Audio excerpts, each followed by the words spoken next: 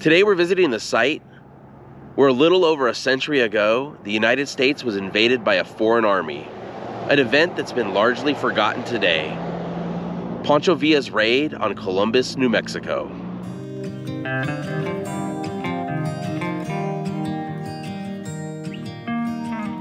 Hey everyone, welcome to Sidetrack Adventures. This is Steve. Right now I'm in southern New Mexico, and in fact about as far south as we can get. But where I'm standing, in the early morning hours of March 9th, 1916, Pancho Villa's Villistas came through here to raid the town of Columbus, New Mexico. This would end up being the last invasion by foreign forces of the continental United States, and it led to a major battle with 10 civilians, 8 U.S. Army soldiers, and at least 63 of Pancho Villa's men being killed. So today, we're going to take a look around Pancho Villa State Park and the town of Columbus. It doesn't appear to be that busy here so far today, as we're the only ones in the parking lot for the visitor center right now. This park and Columbus are located south of Deming, a few miles north of the border with Mexico. I admittedly didn't know a whole lot about Pancho Villa and the raid on Columbus before I started looking into it once I knew we were coming out here. It feels like the raid and the punitive expedition by the army to hunt him down in Mexico are largely forgotten today. It was a huge deal at the time, and in a way, it was the end of the Old West and the transition into modern warfare.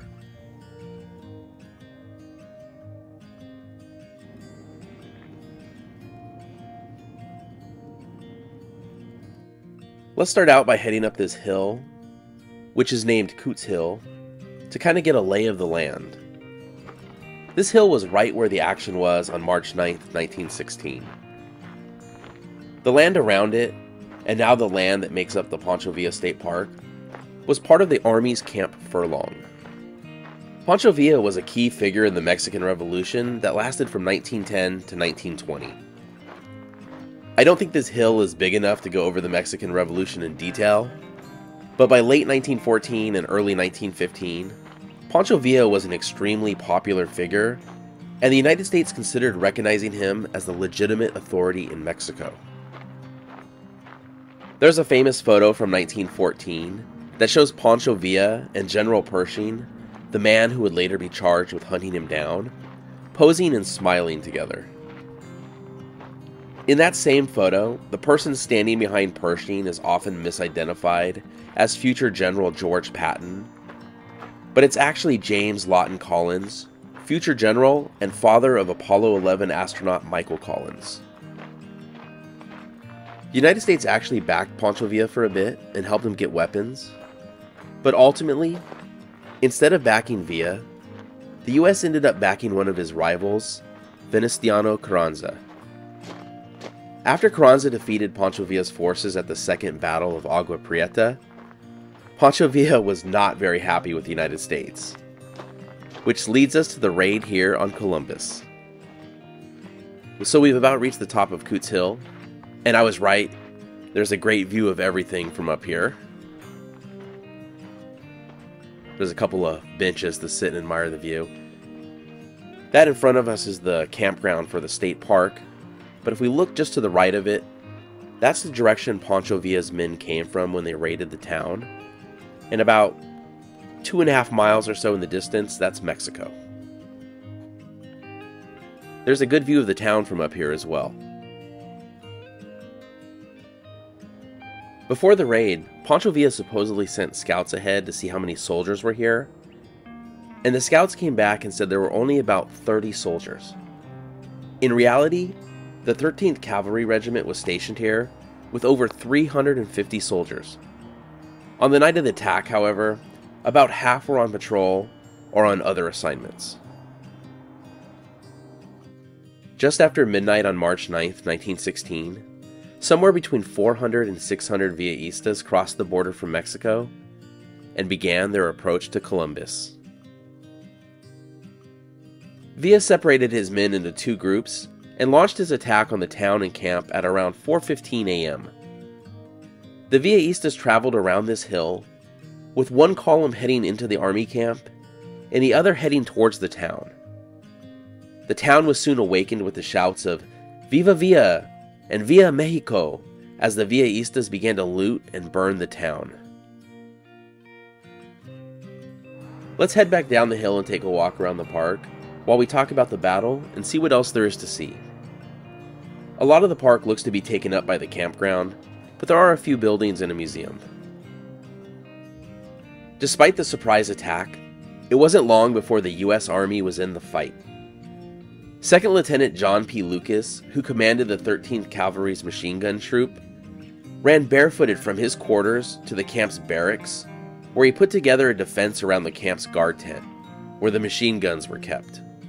During the 90-minute battle, the 4 machine guns fired more than 5,000 rounds apiece. This is the old customs house.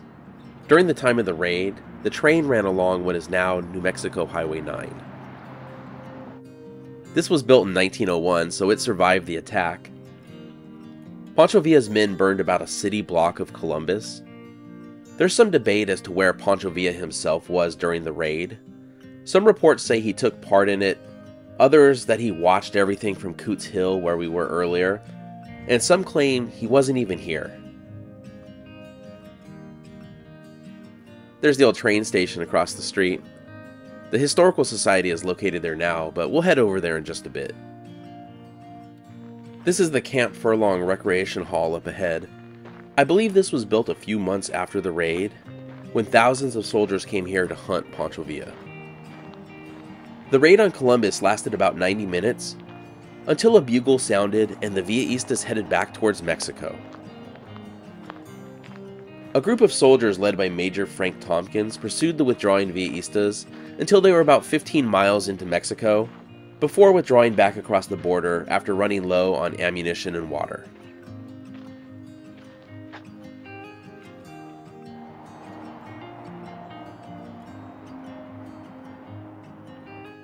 When all was said and done, 10 civilians and 8 U.S. Army soldiers were killed, 15 soldiers were wounded, and at least 63 Villaistas were killed, though some places put the number as high as 170. 7 Villaistas were taken prisoner, and 6 of them were hanged. While we're on this side of the park, we might as well head inside the museum and take a look around.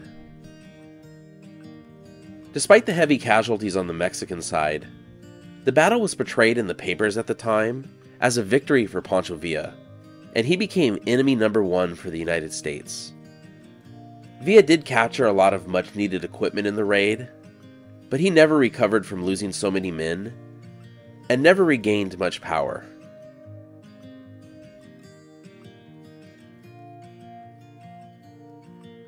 In response to the attack, National Guard units from around the United States were called up, and by the end of August 1916, over 100,000 troops were on the border. A punitive expedition led by General John J. Pershing to track down and capture or kill Villa began, and the U.S. Army entered Mexico. The expedition was really a transition period for warfare, as it was the last time the cavalry used horses in combat, and it was the beginning of mechanized warfare, with the Army using trucks and airplanes in combat for the first time.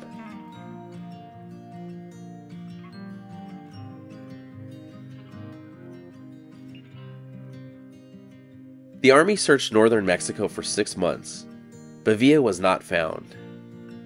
In January 1917, with intense diplomatic pressure from Mexico and the United States likely to enter World War I soon, the Army withdrew from Mexico. General Pershing would go on to lead the U.S. Army in World War I, and would eventually be named General of the Armies, the highest rank in the U.S. military, and a rank that's only been awarded 3 times. The 2 others are George Washington and Ulysses S. Grant. Pancho Villa negotiated a peace settlement with the Mexican government in 1920. He was then assassinated in 1923, most likely on the orders of Mexico's president. Here's a bit of automotive history. It's the first grease rack installed by the U.S. Army, to service cars engaged in combat.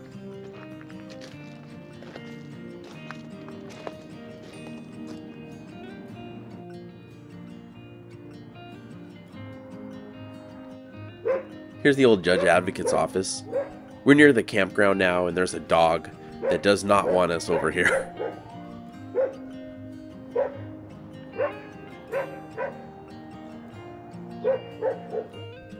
There's not too many people in the campground today, probably because of how cold it is. And don't be fooled by my short sleeve shirt. Everyone else is bundled up for the winter. Here's an old loading ramp. Aside from the area near the museum, there isn't a lot to see at the park. Most of it's taken up by the campground. So let's go check out some of the town.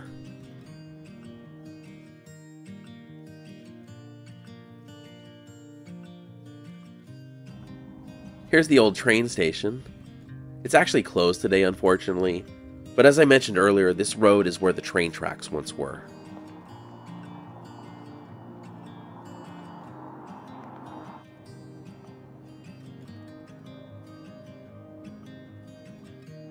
Here are a couple old call booths that would have been located along the railroad.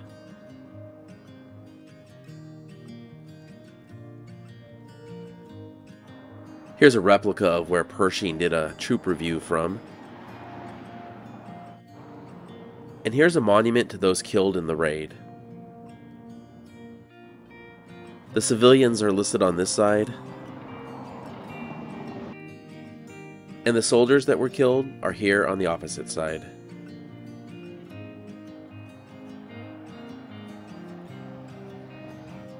Across the street is the part of town that took the brunt of the assault.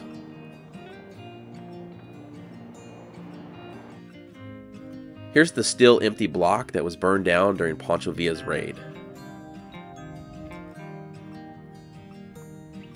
Nothing's left of the old bank but the vault, which looks like it's been turned into a shrine. After the raid, all the women and children in town were moved here to the Hoover Hotel. Really, everything having to do with the raid is concentrated within a few blocks. One of the questions I had before coming here was, why is the park named after Pancho Villa? He invaded the United States and killed 18 Americans. Not to mention that he had 16 Americans pulled from a train in Mexico and executed a few months before the raid on Columbus. The park was named in 1959, and the name was proposed by Jack Breen, who was a deputy sheriff in Columbus at the time of the attack. It was said the name was a gesture of goodwill to the Mexican people.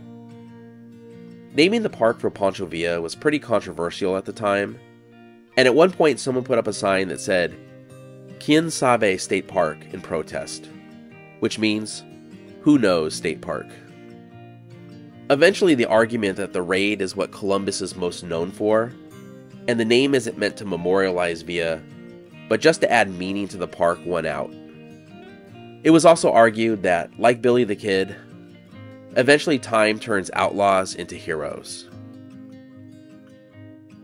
So that's our look at Columbus, New Mexico, Pancho Villa's raid, and Pancho Villa State Park. Thank you so much for watching. If you enjoyed the video, please give it a thumbs up, consider subscribing, and we'll see you next week.